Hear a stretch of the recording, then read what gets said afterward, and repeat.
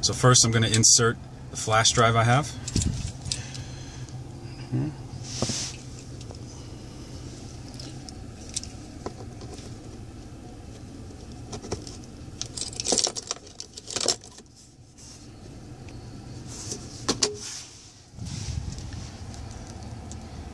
Alright, flash drive is installed.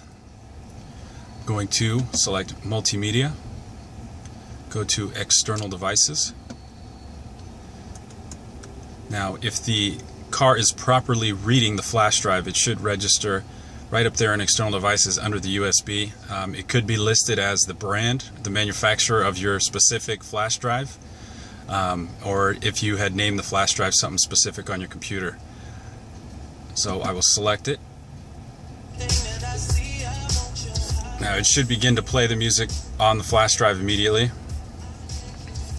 And if you would like to import the music onto the music collection, scroll down to Import New Music, select. Up in the upper right, I don't know if you saw it, but it did briefly run through. A small percentage bar showed up over here to show the progress on importing the music.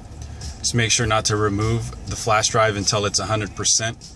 It is now completed, and it also is indicated by the fact that this icon is now grayed out and says the content is already imported. Now if I go back to the main media menu, I can click into the music collection, and you can now see that the music that was on the flash drive is stored on the hard drive. I can remove the flash drive.